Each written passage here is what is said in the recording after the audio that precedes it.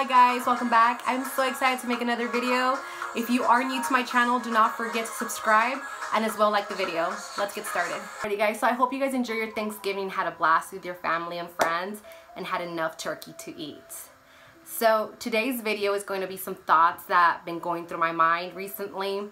And one of the first thoughts that I want to talk about and share with you guys is Christmas.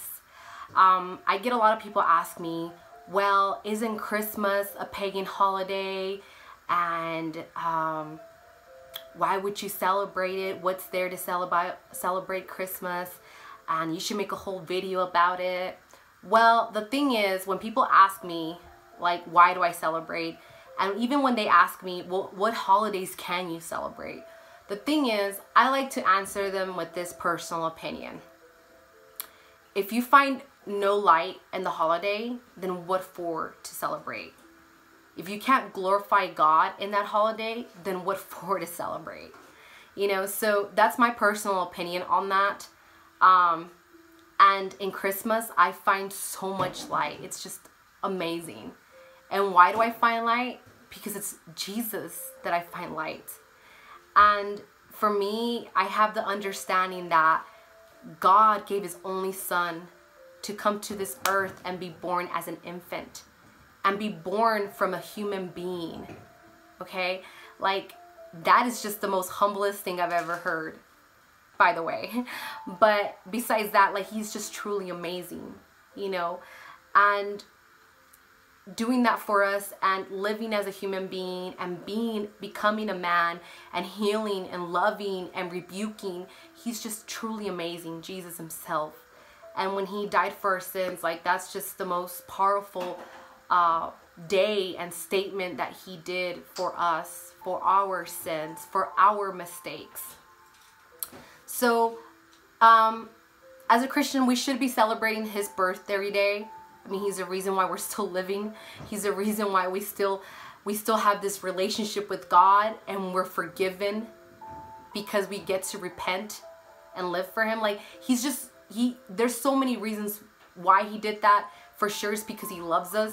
But I mean, I find that there's so many reasons to love him and adore him and be grateful of his birth, of his upcoming to this earth. You know, so I wanted to share that with you guys, and to get more information and more of his history of Jesus, our pastor just highly recommended for us to do, because it is important, and as Christians we should really know. I've known Jesus' birth as like the children version, but I haven't really got the biblical. And like I said, I'm still learning, guys, so bear with me.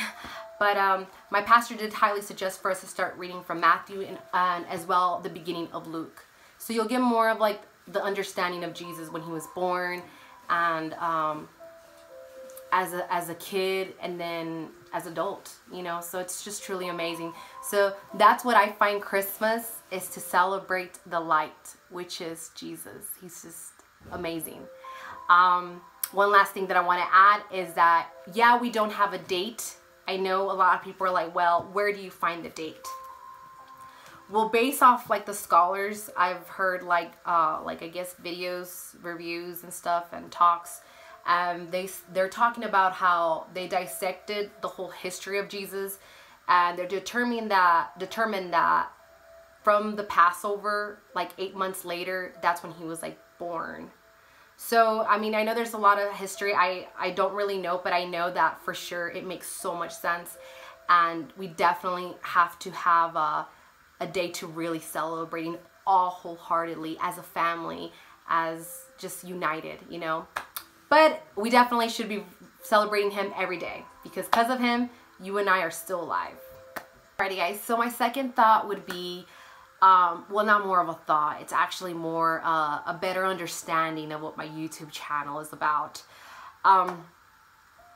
What my intentions and what my heart has for this YouTube channel is to share the love of Jesus, to share testimonies, experience, break down the Bible if possible. Like I said, I'm just a beginner, and give biblical advice. So that's what my whole YouTube channel is about. As you see, I have different trials that we go through the day-to-day basis, and what we can do to overcome them, and what does scripture say about those certain situations. Why I'm bringing this up, because I've had people like basically say certain things about, well, it seems like you're very hateful, it seems like you're judging people according to what they do, you know, where does the Bible say that God is against homosexuality? And I mean, it's in scripture, guys. And I know that there's a lot of things that I know, actually, let me rephrase it. I know there's a lot of people that would love for me to just share just the love and peace of God. And that is beautiful, and that is definitely true. There's a lot of love and peace of him. But people need to understand that this scripture carries justice, and carries it being fair, and carries good, and carries warnings. It carries so many things other than love and peace. And people don't understand that. And honestly, I didn't get to understand it until I started reading it. But a lot of people like to neglect the things that just don't sound right to them. Like for instance, you have the book of Revelation. A lot of that speaks about, you know, Satan. A lot of that stuff speaks about what God thinks about these 7 churches that were going through bad times, and they were not in, they weren't right in God's eyes. Okay, I'll just narrow it down like that. But a lot of people like to avoid that book, you know, because a lot of it is, it's fire. Like, God is speaking with fire, and he's speaking with truth, and he's speaking with giving us a warning, you know. So a lot of people like to avoid that. I like to see that people are like the way I am with my math test or my math exam. My friend and I were studying our math. We're having our finals this week, and we were going through all these sections and studying them. And the final section is like so hard, and I was just like, dude, I don't get it. Like, I don't know. Like, do you get it? Like, is there any way that you can explain to me? And she was like in the same boat with me. She's just like, dude, I don't even get it either. And I'm like, what are we gonna do? So we just came to the point that, you know what?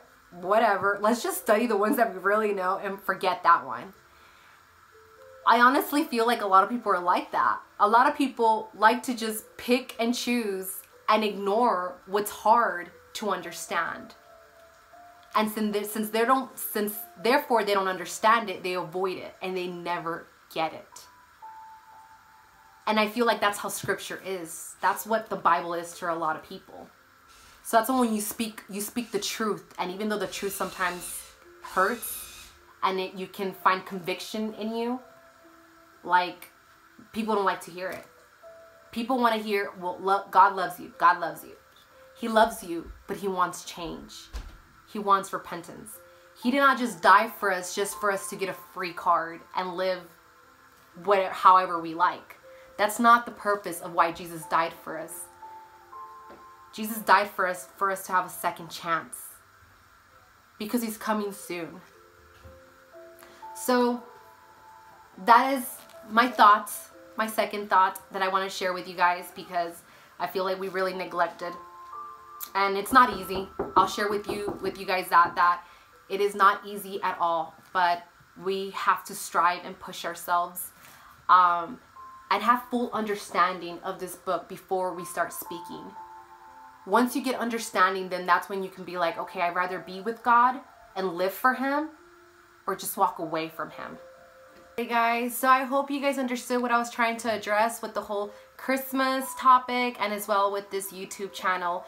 I love you guys very much. Have a very blessed day and a blessed week. Goodbye.